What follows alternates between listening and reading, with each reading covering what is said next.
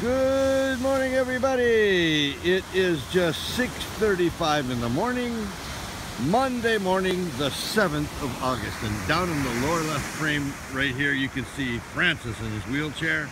And we were just talking. He said he was out in the water for 2 hours yesterday on a, sort of a jet ski sort of an affair.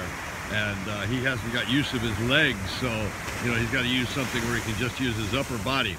At any rate, back to the issue at hand right here. We've got waves. I mean, there's nothing big out here. I mean, it's not like it was on Saturday. Saturday was really nice. I think I said it was chest to shoulder, ended up being head high to just barely overhead. And it wasn't very clean. Today is really clean, lining up pretty nicely. You can see that guy right there on the stand-up, getting a nice long ride. So let's go get it.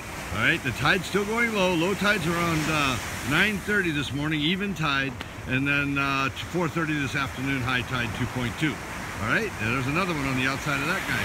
Dude, I think I just figured out where I'm going to line up. All right, everybody have a great day.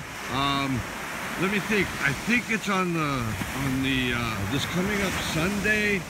Oh my goodness. I'll double check on it, but my daughter, Jojo, is having a grand opening of her little gift shop called Give, and it's going to be over at the old plantation market over there where, oh darn, what was the old